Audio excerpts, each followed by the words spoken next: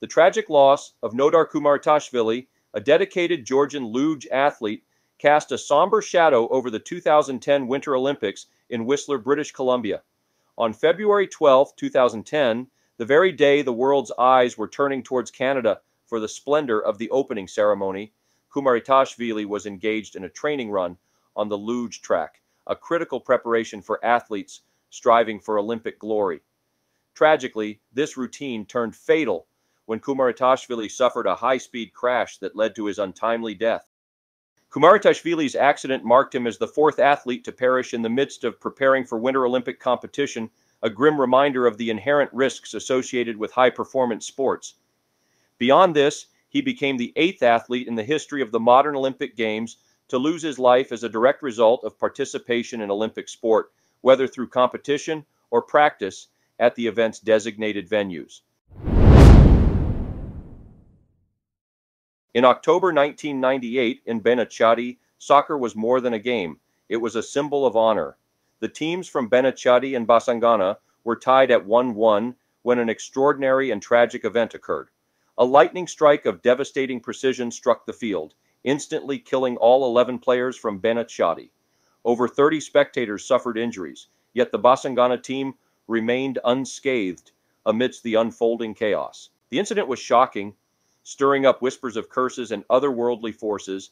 It would be eternally etched in the minds of those who witnessed it, becoming a tale of a cherished sport meeting a turn of fate that defies explanation. One of the most astonishing horse races of the last century occurred on June 4, 1923, at Belmont Park in New York, where an underdog named Sweet Kiss, ridden by jockey Frank Hayes, emerged victorious. The shock partly stemmed from Sweet Kiss's track record. It seems the horse faced odds of 20-1 in the Belmont race. Hayes was also an unlikely winner, being a stableman rather than a professional jockey, and having never competed in a race before. The circumstances leading to Hayes riding Sweet Kiss remain a mystery, but he reportedly had to lose 8 pounds within a day to qualify. On race day, Hayes jogged for hours without food or water to make weight. A photo exists of Sweet Kiss and Hayes mid-race, and it was after this moment, yet before the finish line, that Hayes succumbed to a fatal heart attack. When race officials approached to celebrate, Hayes fell from the saddle, deceased. Hayes uniquely holds the record for never losing a race and being the sole jockey known to have won posthumously. Following this event, Sweet Kiss was retired, as no jockey would mount it, and it was rumored to have been nicknamed Sweet Kiss of Death. An examination of the mortality risks in sports events yields some rather startling results. For example, boxing records show approximately 46 deaths per 100,000 participants. Base jumping sees about 43 deaths, in contrast to skydiving, which has a fatality rate of 1 per 100,000 jumps. Approximately 1,000 car racers die per 100,000 participants, while motorbike racing accounts for 100 deaths. Swimming, encompassing open water and endurance events, has a fatality rate of 2 per 100K participants, and scuba diving has 3. Now, I'm not sure which category this would fall in, but the death of Peter Biaksangzwala in October 2014 was a tragic and unfortunate demise. The 23-year-old midfielder for Bethlehem Venklang FC in India was celebrating a game-tying goal in the 62nd minute of a match with a somersault, which he tragically misjudged. He landed on his neck, collapsed on the field, and was immediately taken to the hospital. A CT scan revealed severe spinal cord damage. After 5 days, he sadly passed away. Raymond Johnson Chapman, an American baseball player, dedicated his entire career to playing shortstop for the Cleveland Indians. Tragically, he was struck in the head by a pitch from Carl Mays and succumbed to his injuries 12 hours later. Chapman remains the only player to have died as a direct result of an injury sustained in a major league game. His untimely death prompted the establishment of a rule mandating umpires to replace the ball when it gets dirty. Additionally, it spurred the prohibition of spitballs following the 1920 season and was a key example in advocating for the use of batting helmets, although it would be more than 30 years before their use became mandatory. In 1992, the Winter and Summer Olympics were held in the same year for the last time. On the second to last day of the Olympics, 27-year-old Swiss speed skier Nicolas Bochatai was practicing on a public slope in La Lechère, France for the finals. Bochatai, using slalom skis instead of his usual wider speed skis, was descending the slope at high speed with teammate Pierre-Yves Jorand. As they neared a hill, people below began to shout and signal for them to stop. It was too late. Bochatai crested the hill and collided with a snow groomer on the other side. What the hell was a snow groomer doing there? He suffered fatal internal injuries and died. The Swiss team maintained that the snow groomer was stationary and concealed behind the hill without its siren or flashing lights on, while other witnesses provided conflicting accounts, saying it was grooming the hill at the time of this unfortunate accident. Bull riding is an extremely dangerous sport, with 20 catastrophic injuries per 100,000 riders. From 1989 to 2016, at least 21 professional bull riders died, in addition to an unknown number of amateurs. Lane Frost, born into a rodeo family, was drawn to bull riding despite its dangers. By 5, he was mimicking bull riding on the arm of a couch and later rode calves on his family's farm.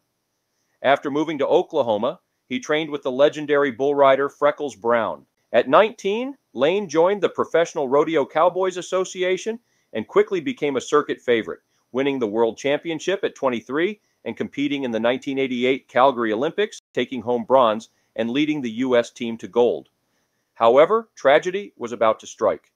During the 1989 Cheyenne Frontier Days, Lane perfectly rode a bull named Taking Care of Business for the required 8 seconds. However, after dismounting, the bull unexpectedly gored him with its horn, a risk inherent to the sport as noted by fellow bull rider Cody Lambert. In bull riding, it's common to sustain minor injuries like nicks and bruises. Usually, riders just stand up and later, everyone shares a laugh and a pat on the back. That's how it appeared in Lane's case. I've witnessed far more severe accidents than what Lane experienced. However, TCB's horn had fractured some of Lane's ribs and pierced a vital artery. After rising and taking a few steps, Lane signaled for help and then collapsed into the mud. He passed away within minutes. The following year, Lane was posthumously honored with an induction into the Pro Rodeo Hall of Fame. 5 years after his passing, his life was celebrated in the film 8 Seconds. Back in 1968, Bill Masterton was playing for the Minnesota North Stars when he suffered one of the most horrific on-ice injuries the NHL had ever seen. During a game, he was checked hard and fell backwards, cracking his skull on the ice. It was a gruesome sight, and here's what we know. Masterton suffered a severe internal brain injury during the first period of Minnesota's January 13, 1968, game against the Oakland Seals at the Met Center. He carried the puck up the ice at full speed, passing it off as 2 Seals defenders, Larry Cahan and Ron Harris, converged on him. Masterton was knocked backward in the resulting collision and landed on his head. Like most players of his era, he was not wearing a helmet. Referee Wally Harris compared the hit to an explosion, adding, "He was checked hard, but I'm sure it wasn't a dirty play." The force of the impact caused Masterton to bleed from his nose, ears, and mouth. The impact of the hit caused him to lose consciousness before he hit the ice. According to some accounts, he briefly came to and muttered, never again," before passing back out. He received treatment on the ice and in the dressing room before being rushed to Fairview Southdale Hospital. His wife, Carol, who was watching the game from the stands, and Masterton's parents, who were listening to the game from their home in Winnipeg, rushed to his bedside at the hospital. He was attended to by 2 neurosurgeons and 3 other doctors. They soon concluded that the injury was too severe for surgery to be a viable option. Some 30 hours after his fall, on January 15th, Masterton died without ever regaining consciousness. At the dawn of the 20th century, American football fields were akin to battlegrounds. The collegiate sport attracted tens of thousands of fans, challenging professional baseball in popularity. However, early football was dangerously violent, characterized by a punishing, forceful game where the forward pass was prohibited and sheer power was necessary to advance the ball. players formed impenetrable walls with linked arms and rammed into opponents with unprotected heads. Group tackles often resulted in ball carriers being submerged under a massive heap of players. The sport was lethal. Forward passing didn't exist, there was no neutral zone to divide offense and defense, and a mere 5 yards were required for a first down, not 10. Teams collided with the chaos of a demolition derby where kicking and punching were allowed. As for protective gear like pads and helmets, they were non-existent. The Washington Post reported that from 1900 to October 1905, at least 45 football players died, with numerous others suffering broken backs, internal injuries, and serious concussions, and too many broken noses to list. However, with so many deaths and horrific injuries came public outcry, resulting in much-needed changes to the game, eventually evolving into what we see today. In 1993, USA Boxing removed the prohibition on women in the ring, paving the way for many, including Layla Amaria Ali, Muhammad Ali's daughter, Mia St. John, and the controversial figure skater Tanya Harding, to compete. Among the 2,200 women registered with USA Boxing in 2005 was Becky Zerlentes, who held a PhD in geography, a black belt in Goshin Jitsu, a brown belt in Taekwondo, and had competed in triathlons, synchronized swimming, and kickboxing. In addition to her athletic pursuits, she taught economics and swimming at a community college and was the Colorado Golden Gloves champion in 2002. On April 2, 2005, Zerlentes entered the ring to face Heather Schmitz in a Golden Gloves championship bout. Zerlentes had declared it her final match, as USA Boxing prohibited competitors over the age of 34, which she was at the time.